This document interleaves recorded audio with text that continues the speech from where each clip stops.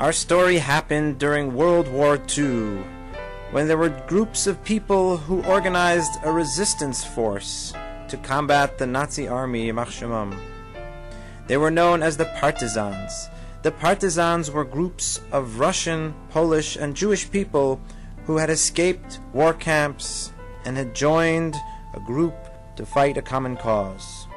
There was one group of partisans that consisted of some former Polish officers and a few Jews. It happened once that on one of their missions, they discovered an old starving rabbi on the side of the road.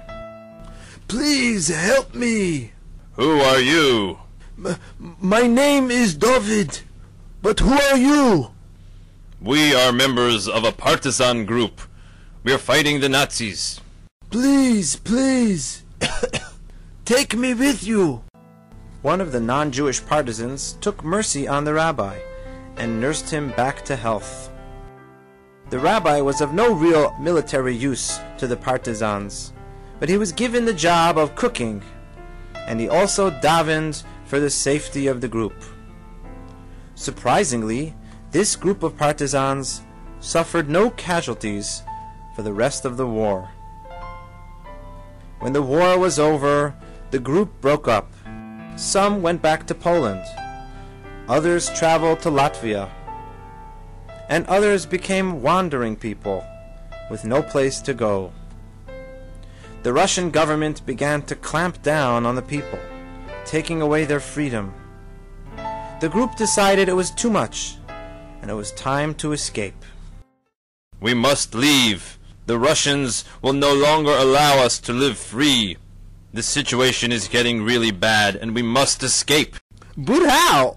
There are Russian guards all over. I have a plan. A friend of mine told me that we must cross the river in the winter, when the river is frozen. When we reach the other side of the river, we will be entering no man's land. There we will find a hut. This hut is used by the Russian soldier, who is in charge of protecting the border and preventing border crossings by all unauthorized people. This man is armed, and his job is to shoot anything that moves. However, at 1 o'clock in the morning, he leaves his hut and walks a few miles to the next hut, where he meets another soldier. There the soldiers exchange reports and supplies. Then he returns to his hut. The whole trip takes approximately 2 hours. During that time, we can warm ourselves in his hut, but we must be out of there by the time that he returns. That sounds good, but we can't take any of the older people with us. That's right. I spoke to all of them. Everyone will stay, except that old rabbi. He insists on coming with us. We must make a decision. Do we take him or not? Let's leave him. After all, he can find food in one of the towns. We don't need to be slowed down by a frail old man. We have done enough for him already. No, man. I refuse to leave without him. If we leave without him, we're all doomed. Reluctantly, they agreed, and they included the rabbi. It was a cold and miserable night. A blizzard broke out, and sure enough, Stefan was correct. The old rabbi could not keep up with the rigorous climbing and running. The blizzard got worse, and more than once they all had to stop and carry the old rabbi. He wasn't very heavy, but it was a big burden, and it slowed down the entire group. Several times they argued and discussed whether they should leave the rabbi behind. It was 1 o'clock in the morning when they arrived at the hut, which by now was half buried in snow. They could smell the fire and feel the warmth coming from the hut. They waited and waited behind some bushes, waiting for the soldier to leave. It seemed like forever. Soon enough, the soldier left, and almost frozen to death, the group ran into the hut, each one trying to get his icy hands and frostbitten feet closer to the fire. Hey, let me put my smelly feet next to the fire. I can't even feel my toes. No way, man. Get your feet out of here. They stink. Put your shoes back on, will ya? Okay. While the others were arguing next to the fire, the old rabbi moved away from the group.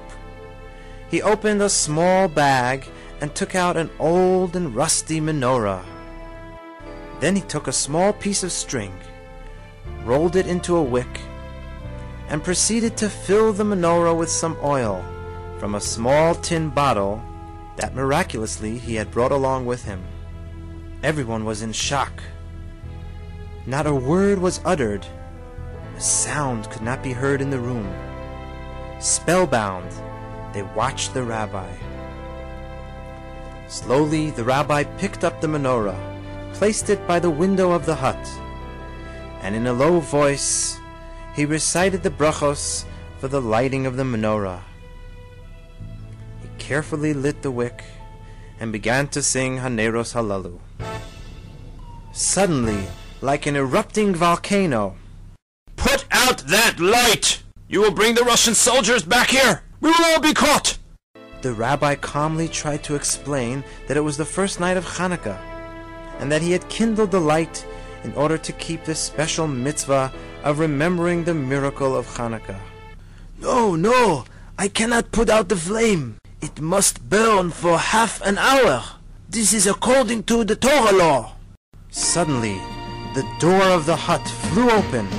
Everyone turned towards the door and saw a giant Russian soldier standing before them. They all froze. Nobody moved. They could only stare.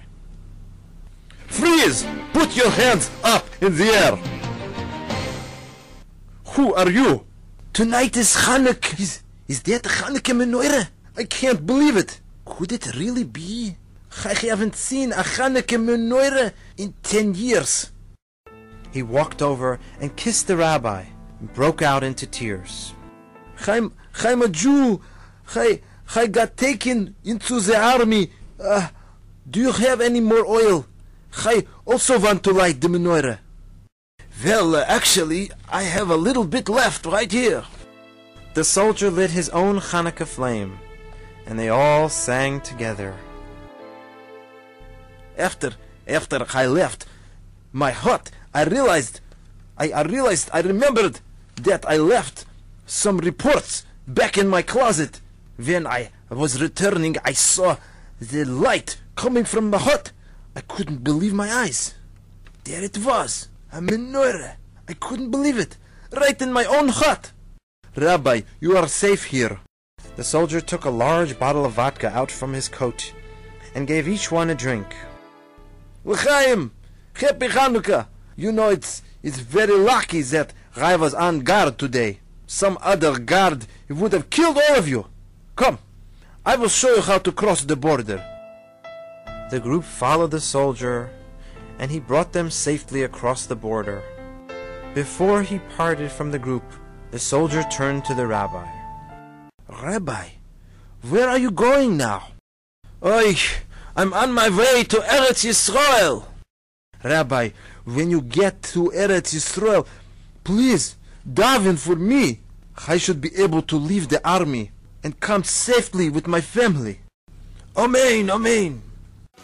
Eventually, the rabbi made it to Eretz Yisrael, and every Hanukkah he would tell his grandchildren how the Hanukkah Lichtalach saved his life.